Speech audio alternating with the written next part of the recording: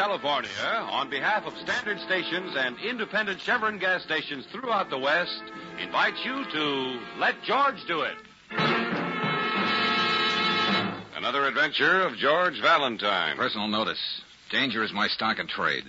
If you need the kind of help you couldn't get from a cautious man, then you've got a job for me. George Valentine. Write full details.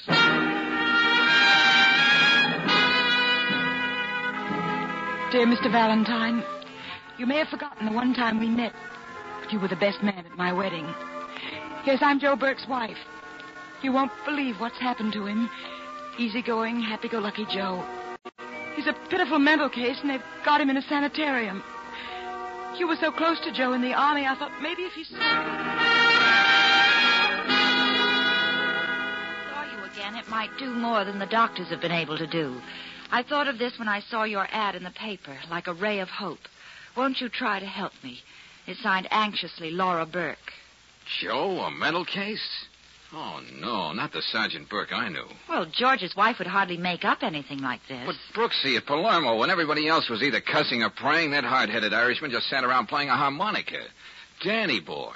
It's funny I never heard you talk about him. Well, you know how those things are, Angel. You swear on your GI dog tag that you're going to be sure to keep in touch with each other, but as Tempest Fugit's Old Lang Syne becomes just the name of a song. But you were his best man. This Laura came down to camp. We hopped the Jeep over to the chaplain, and it took 15 minutes for the tender vows. A minute for me to kiss the bride, and they were off. All Joe had was a 48-hour pass. Golly, she sounds so desperate in this letter. Yeah. What's that address, Brooksie? We'd better get right over there.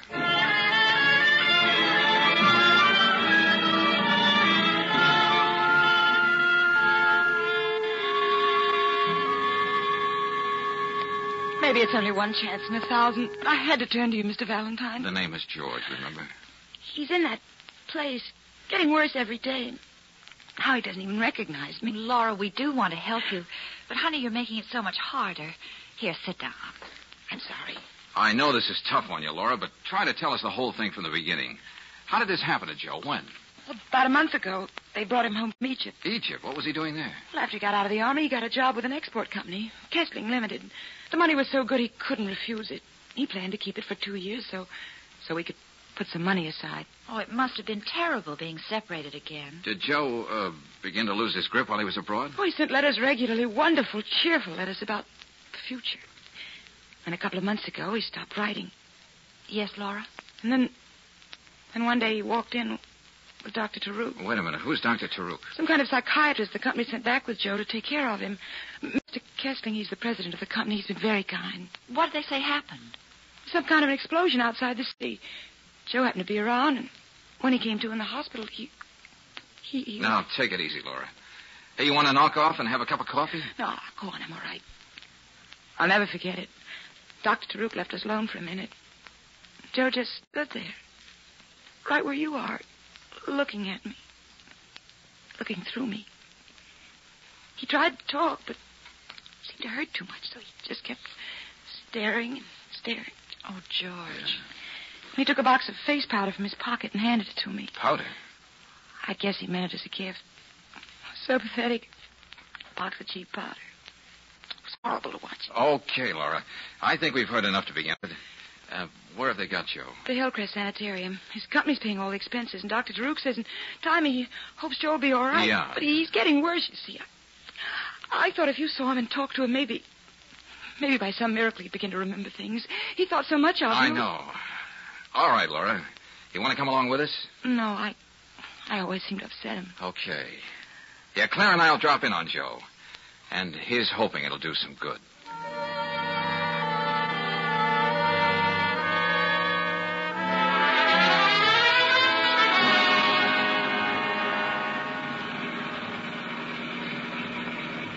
A sanitarium should have peace and quiet, but they should build it where people can find it. Yes, it is out of the way. Gosh, and every time I look down into that valley, I get dizzy. Kind of unusual, isn't it, Brooksie? What? A company going to quite so much trouble for one of their people. Sanitarium special psychiatrist who seems to stay on and on. Well, darling, maybe the milk of human kindness doesn't curdle as easily as most people think. Maybe not. Brooksie, I've been in some tough spots. But I think seeing Joe like this is going to be just about the toughest.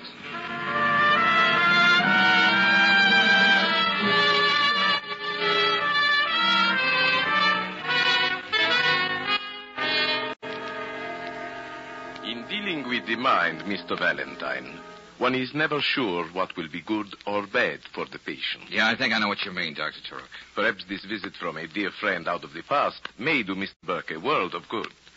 However, on the other hand... Will we be able to see him soon? In a few moments. But perhaps it would be wiser for a young lady like you, Miss Brooks, not to see him at all. Huh? There are just a few things I want to know, Doctor, before...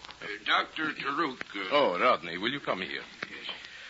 This imposing but very competent gentleman is the male nurse I've hired to be with Mr. Burke when it is impossible for him to be present.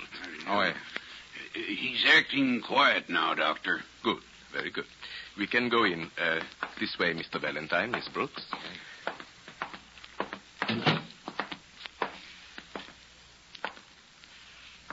There he is.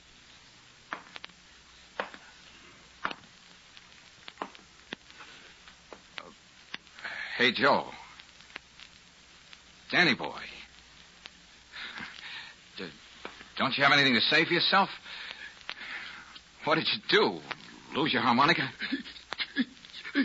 Oh, George. Rodney, wipe Mr. Burke's forehead. Yes, Doctor. You can see, Mr. Valentine, what an effort it cost your friend to try to speak. I'm not blind, Doctor. Permit me to explain. The blow he must have received in that accident has injured the tiny wires that crisscross in the brain. His thoughts cannot get through, a form of motor aphasia. Well, that's good to know, but it doesn't help Joe. Doctor, does he know what we're talking about? I am quite sure he does not. You see, the wires of the brain that are blocked make it more difficult for him to get his thoughts through. The theory is... Okay, Doctor, but look. Yes, Mr. Valentine. I'm quite sure you're a very competent psychiatrist, but I know you won't mind if I have Dr. Hunter, a friend of mine, come in and have a look at Joe. Just a consultation. Very well, if you feel that way. And it might help to look a little more into that accident.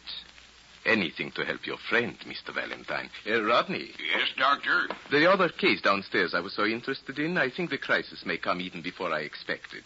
Would you mind being there to do what is necessary? Then let me know exactly what happens. I'll take care of everything, Good. Dr. Turok. Try talking to him again, George. Hey, look, you big oaf. Stop holding out on me. You know who I am. Hey, we got a lot of old times to talk about. You know me, Valentine. Oh, I suppose it's no use. Hey, how is it, Dr. Taruk, that Joe was able to walk when he came home to his wife, and now he's flat on his back and can't use his hands or his legs? I thought he was being cured. It is my hope to arrest the progress of the paralysis. Yeah? To shield him from emotional disturbances. Rid his mind of fear. Fear? What fear? Joe was never afraid of anything in his life. This is a different kind of fear. The fear of becoming a mental basket case with no future and no hope. Oh, cut it out, Doctor. Mr. Valentine, I was just stating the facts.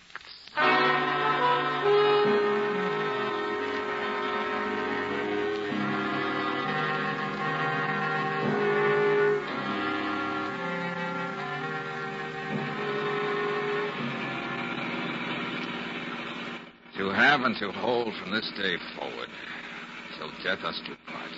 What are you trying to say, darling? I'm just a best man with a photographic memory. Oh, I know how you feel about Joe This and Laura. isn't death, Brooksie. Those two should be together. Something's got to be done about it. Look, do yourself a favor, George, and listen to me. This is something you don't know anything about. You're no psychiatrist. No, you listen to me, Angel. I know Joe looks as though his head was full of nuts and bolts, but he recognized me. What do you mean? We used to have a way of winking at each other, just to say, keep your skin on, brother. This man's war will be over someday. Well? Well, that's what he was giving me back there. I know it. Are you sure you aren't imagining something you want to believe? I don't care for that oily doctor, Brooksie, and I care less for that overgrown meatball Rodney hovering over Joe every minute of the day. I just have a feeling he's not getting the right chance. You can't let it be a question of feelings, darling. Believe me. George! Wow. Golly, me too. Oh, a fine place to get a blowout. A few more yards and we would have gone pitching into that valley. Let's Hey, wait a see. minute, Brooksie. Don't open that door. Get down. George, what's the matter with you? Maybe that wasn't a blowout. What? Just playing safe. Well, there doesn't seem to be anyone around now. You stay where you are, Angel. I'll take a look-see. Did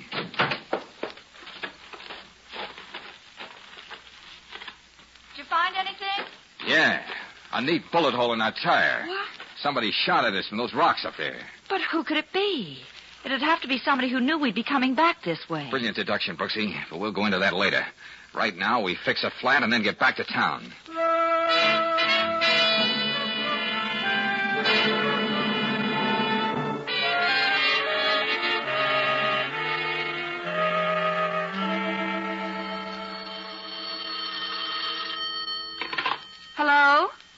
Yes, he's here. Just a moment.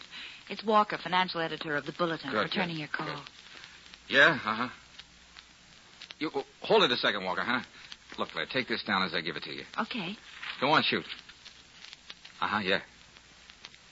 Wrestling, export and import, fined $50,000 6 weeks ago. Smuggling, diamonds. What? And a shipment of face powder. Since then, out of business. Gave up corporate charter. Yeah, thank you, Walker. That was very helpful. Goodbye. George, what have we gotten into? A very touching little situation, Brooksie. The great big corporate heart of Kessling Limited bleeding for one of its employees who was hurt. Yeah. In fact, it keeps on bleeding now, long after it ceased to exist. Because it was caught smuggling diamonds, no less. How do you think Joe fits into all this? I don't know yet. But right now, we're picking up Dr. Hunter and going back to Hillcrest Sanitarium. Let him take a look at Joe.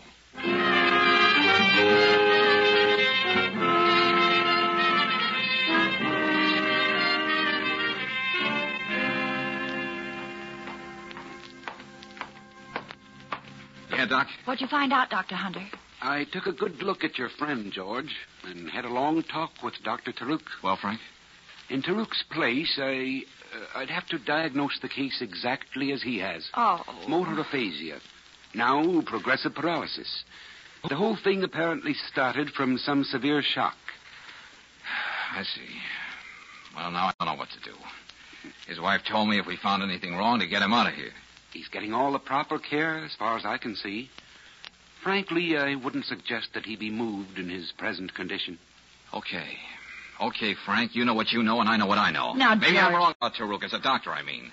But there are too many other things wrong about this setup, including that bullet in my tire. Yes, and I still say Joe Burke was winking at me.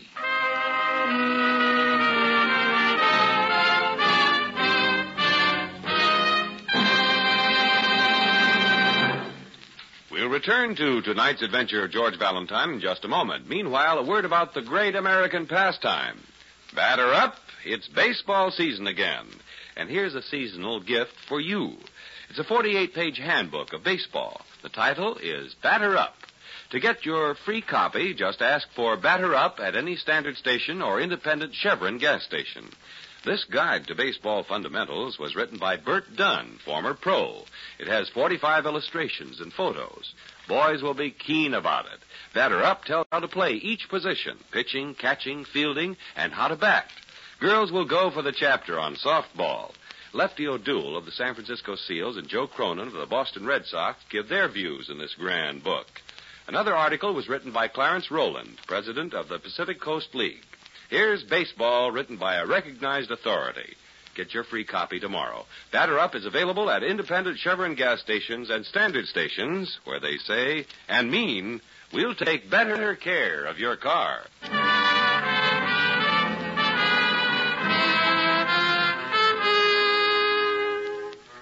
And now back to tonight's adventure of George Valentine. Well, you go through the war with a fellow who becomes your buddy. You lose sight of him, and suddenly his wife shows up saying he's in a sanitarium, a mental case. You try to see what it's all about, a bullet comes at you from nowhere. More than that, you're told your buddy is getting the best possible care. You're not convinced, so you decide to dig deeper. In George's case, that means going with Claire to the Customs Service to have a chat with one of the agents. Now, there really isn't much to it, Mr. Valentine, just what you see in this folder. Uh-huh. What does it say, George? Nothing we didn't know before, Brooksie. Kessling Limited tried to smuggle in diamonds, caught with their carrots down and so forth. Well, I don't know what you expected to find, but compared to some of the stunts we run up against, this wasn't anything too brilliant. Apparently not. The company's out of business now. Now, we've had people try to get diamonds through in glass eyes and wads of chewing gum almost every way. Hiding them in boxes of face powder, well, maybe they thought it was so obvious they'd get buying. Yeah, maybe. Face powder, Brooksie. Why didn't it hit us before? Of course. Joe gave Laura a box of face powder. What's that? Yeah, it's not important, at least not yet. Say, tell me something, Craven. Yes? What happens to the rest of the cargo when you catch people smuggling? We have regular customs sales like an auction. In fact, there's one tomorrow. Oh, that's very interesting. It'll be held in one of those loft buildings down on Fayette Street. There's a public notice in the papers today. Good enough. Come on, Brooksie. Thanks a lot for your trouble. Oh, don't mention it. George, I think when Joe gave Laura that box of powder, he was trying to tell her about the smuggling his company was doing. Could be, Brooksie, could be. But maybe we'll know more about that tomorrow. Young lady, you and I are going to an auction.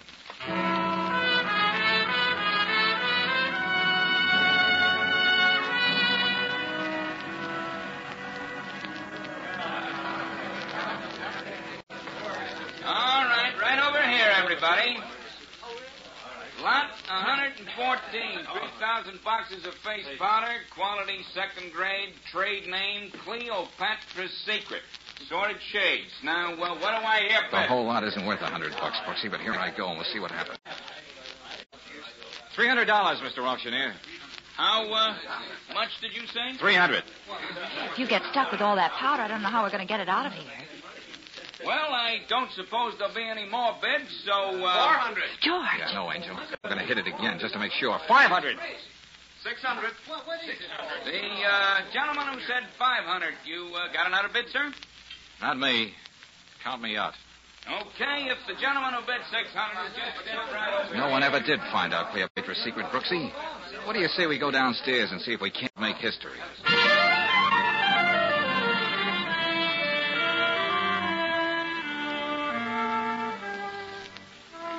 George, it's getting dark. Let's make believe it's dinner, and I'll go down to that lunch wagon and get us a couple of containers of coffee. Okay, but... Hey, hold it, Brooksie. Huh? That little black truck over there. They're loading something into it. Cleopatra's Secret. Hey, you see any name on the truck? I can't. Oh, no, there isn't any name. Oh, I should have known better than to ask. They would have thought of that. Okay, take it away. Brooksie, we're off again.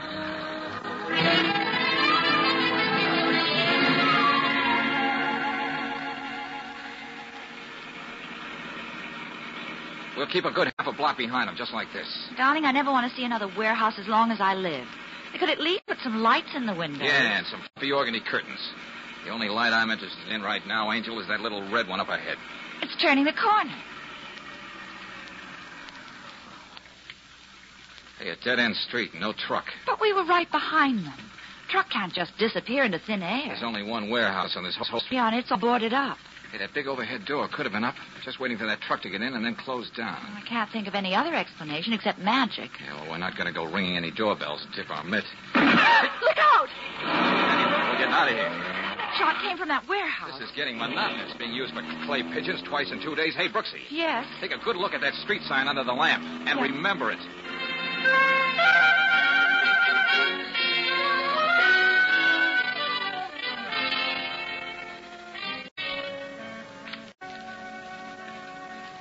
Listen to this, Brooksie. All the dope on that warehouse on Barrow Street. It's owned by the Farland Trading Company. So? And the officers and stockholders of Farland are the same as those of the late Kessling Limited, including the very kindly Mr. Kessling Laura told us about. George, I can't make head or tails out of this. Why would they go and buy up all that old worthless face powder? I don't have the answer, Brooksie, but maybe Laura has. That's why we're going over and see her right now.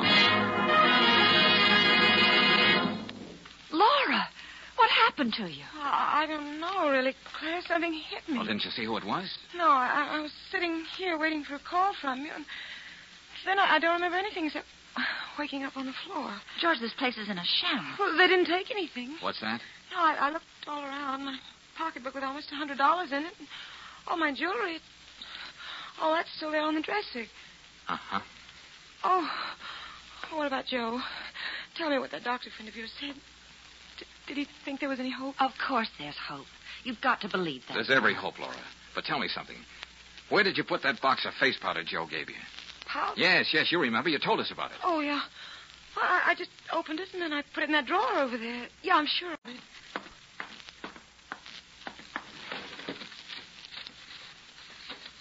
It isn't here now. Laura, listen. That firm Joe worked for was a smuggling ring. Diamonds.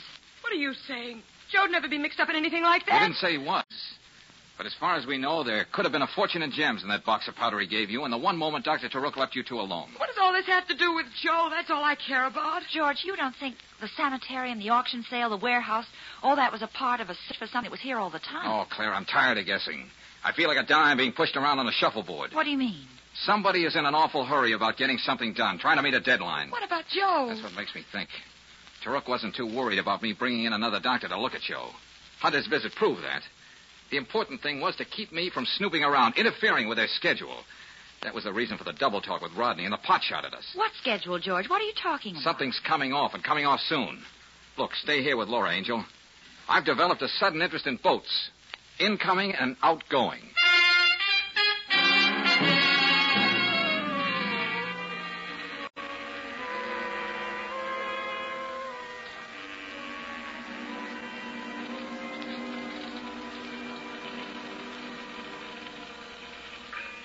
Oh, you again, Valentine. Yeah, Craven, the Customs Service and I are getting to be just like that. I'll be right with you as soon as I clear this manifesto.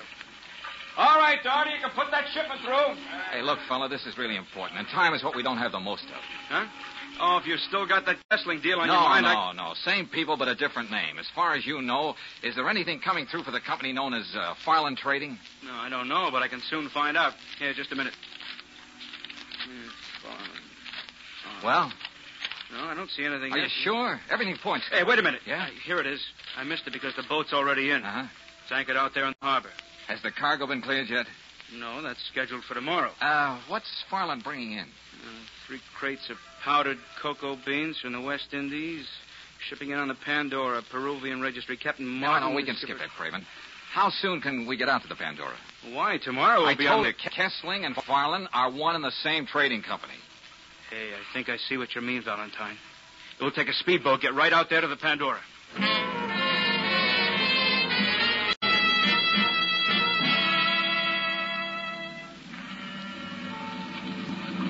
Ahoy there! Customs Service, Captain, we're coming aboard. Come on, Valentine.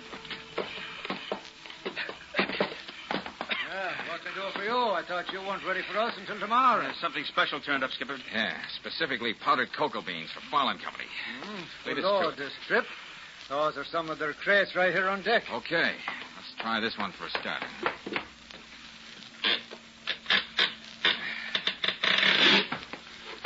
Say, what are you fellas looking for anyway?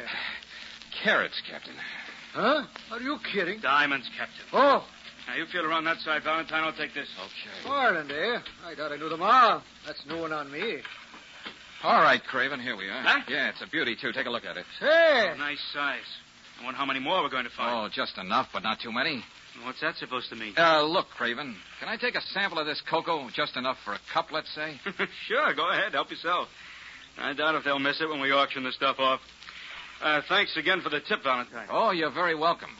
But don't be surprised if I get in touch with you again.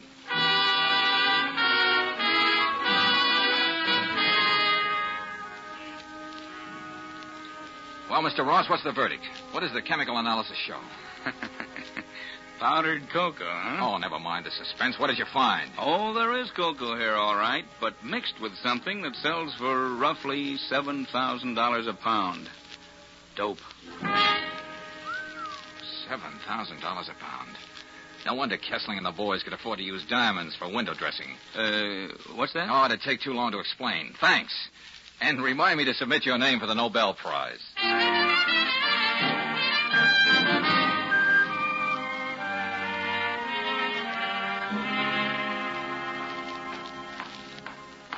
What do you want, Valentine? Out of my way, Rodney. You can't go in there. Nobody sees Burke. Dr. Taruk's orders. You're a sucker for Taruk's orders, aren't you? You shouldn't have missed me when you took a shot at my car on the road yesterday. I was just waiting for that big yap to open like that so I could... Rodney, what is all Greetings, Dr. Taruk. What have you done, Mr. Valentine? The scene should speak for itself. And if you don't want to join Rodney, you'll just sit right down on that bench. Maybe you should be a patient here, Mr. Valentine. Oh, yeah, sure. I got a persecution complex. I can't rest. I can't sleep. I see things, have bad dreams. I'm afraid there's no hope for me until I hear you and your friends try to explain more than $1 million worth of dope. I have nothing to say. When the police and the customs men get here, Dr. Taruk, you'll have plenty to say.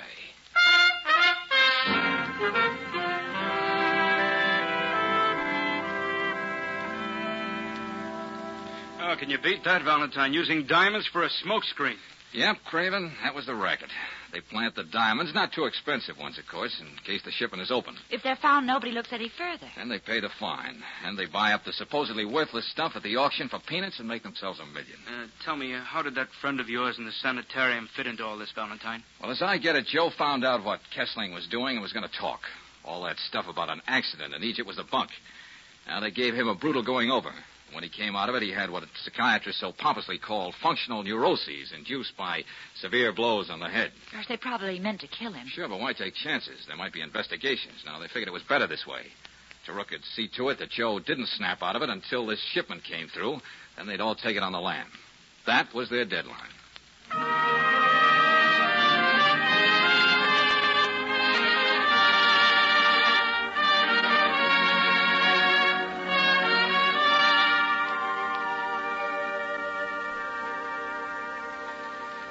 Well, how do you like your new barracks, soldier? Oh, don't try too hard to talk, Joe. We always used to understand each other without too many words. I don't know how we'll ever be able to thank you and Claire. Dr. Hunter says Joe's going to be all right. George, what about that wedding present? You know, the one the best man forgot to give? Oh, yeah, that's right, Joe. You and Laura ran out on me so fast that day in camp, I didn't get a chance to give you the usual set of doilies or a percolator or something. Well, now you can at least be the messenger of some good news that may make up for that. The customs man told us. It says right in the book, anyone instrumental in thwarting a smuggling attempt is entitled to 25% of what the Treasury gets on dutiable goods. Yeah. And those diamonds don't come cheap, you know. That's right, Joe. You're really the guy who was instrumental. At ease, soldier. Hey, you know, Brooksie, this time I'm sure he winked.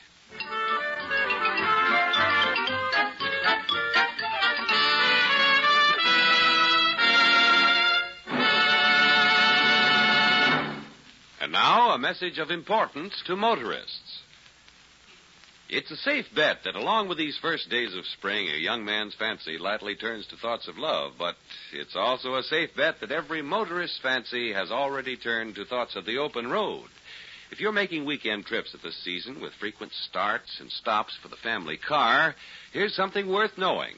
When you've got Chevron Supreme gasoline in your tank, you get instant action every time you press the starter. It's a premium gasoline that's tailored to the season of the year and to each different altitude zone in the West. Besides saving you a lot of grinding, starting wear, Chevron Supreme gives your car speedy pickup in your stop-and-go traffic, and it assures full power for rugged hill climbing. Best of all, you're never far from Chevron Supreme gasoline. Throughout the West, you can get it at standard stations and independent Chevron gas stations, where they say and mean, we'll take better care of your car.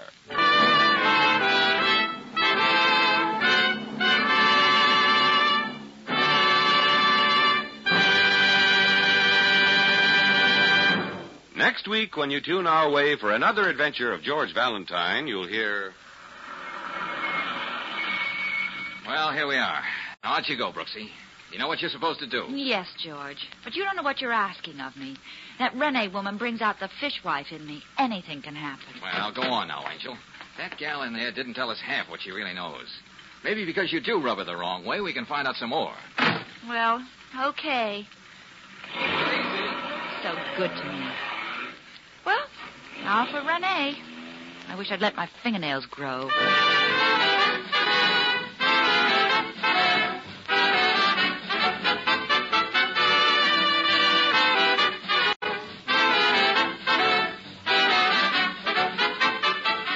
Tonight's adventure of George Valentine has been brought to you by Standard of California on behalf of independent Chevron gas stations and standard stations throughout the West. Let George Do It stars Robert Bailey as George with Frances Robinson as Claire. Tonight's story was written by David Victor and Herbert Little, Jr. and directed by Don Clark. Also heard in the cast were Betty Lou Gerson, Paul Frees, Jack Crucian, Dick Ryan, Herb Vigran, and Joe Dahl. The music is composed and conducted by Eddie Dunstetter. Your announcer, John Heaston. Listen again next week, same time, same station, to Let George Do It.